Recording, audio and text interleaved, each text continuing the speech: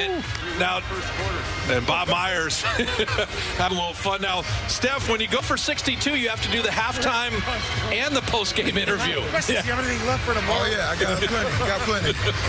I got plenty. Joe has he's got anything left for tomorrow. Now, Steph, when you get 62, you have to do the halftime and the post-game interview. You don't get out of that. I don't mind it. We love talking to you. Hey, tell us about the 19 free throws. That's also a career best. Your mindset of attacking. We've seen you shoot threes your whole life, but really beautiful finishes and taking a lot of punishment tonight.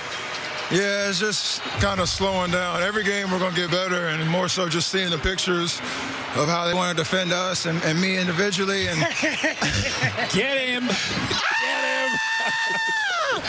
You see it? Yeah, he was ready for it, though. He wasn't even, he didn't jump or anything.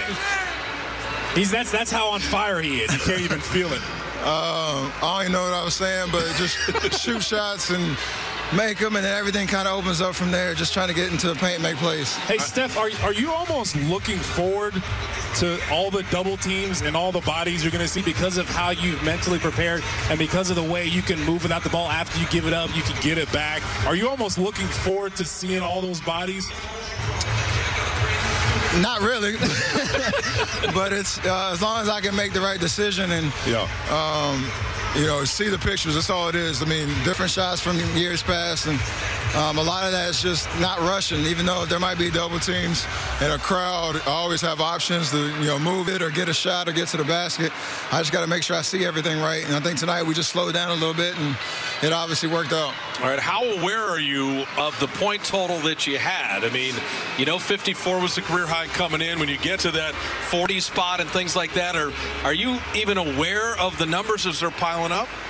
Of course, but you try to just continue to stay humble and stay in the moment. That's the best way to approach it. It doesn't help when your teammates are yelling at you every dead ball, how many points you got.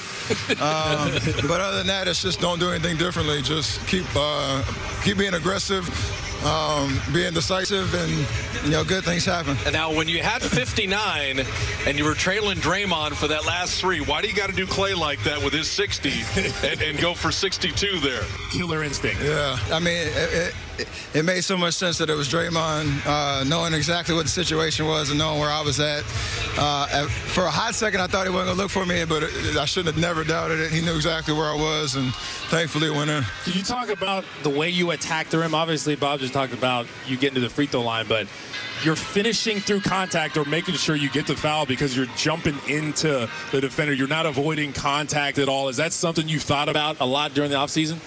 A little bit, and again, it's kind of just understanding what the situation is or how they're defending. And when you have the right spacing and the right timing, the lanes open up, and then it's just all about finishing. I think late in the first half, there's a couple of plays where they sent a crowd, and I didn't read it right, so I tried to make those adjustments.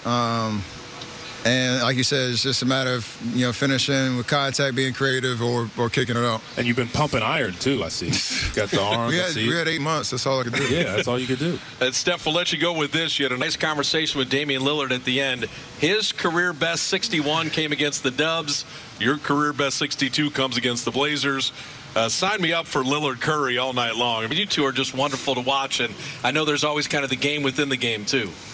I mean, I said it before Friday's game. It's always, the best guys in the league, especially at the point guard position, bring the best out of you. And if you're around this league long enough, you kind of get to see every kind of scenario and situation. And, we have a lot to fight for and a huge challenge in front of us there, the established team now. So for a guy like him, like I said, it always just brings the best out of you. And I love the competition. And that's kind of what it is. Bro, you got a high audacity level. Is there any point in the season where at 18 seconds left on shot clock, you'll pull up from half court? Is that something that's maybe going to happen? We'll see. All right, Steph, thanks for stopping, man. We appreciate it. Appreciate y'all. Congrats tonight. That is Wardell, Stephen Curry, a career best 62. Warriors come up with the win. They split with Portland. And what an entertaining Sunday night at Chase Center.